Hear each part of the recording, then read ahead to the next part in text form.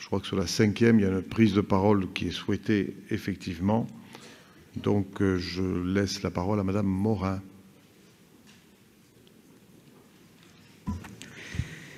Oui, Monsieur le Président, Mesdames, Messieurs, chers collègues, nous voterons cette délibération, mais nous souhaitons attirer votre attention sur plusieurs points. S'il est effectivement nécessaire de prendre en compte l'augmentation du coût des énergies pour aider celles et ceux qui ne pourront pas faire face à ces augmentations, nous regrettons que le plafond reste en deçà des moyens nécessaires face aux situations vécues. Aujourd'hui, de nombreuses personnes qui vivent avec le SMIC net, soit 1 300 et quelques euros, ne vont pas pouvoir faire face à leurs factures d'énergie quand elles sont logées dans des passoires thermiques, ce qui est souvent le cas.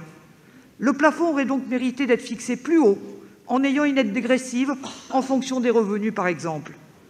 Au-delà de cette question, il est important que nous veillions à revaloriser le plafond du FSL à chaque augmentation des minima sociaux et du SMIC. En effet, je ne prends qu'un exemple, l'augmentation de l'AH de cet été a fait passer le montant de 903 à 956 euros par mois.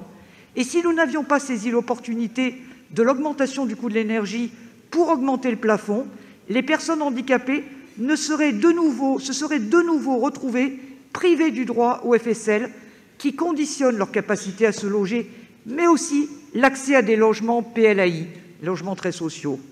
Donc, soyons vigilants et veillons à revaloriser ce plafond à chaque augmentation. Il serait d'ailleurs intéressant de voir s'il n'y a pas une possibilité d'inscrire dans la délibération que le plafond est mis à jour systématiquement à chaque augmentation des minima sociaux et des salaires. Je vous remercie. Merci. Donc, j'appelle les votes sur la délibération numéro 5.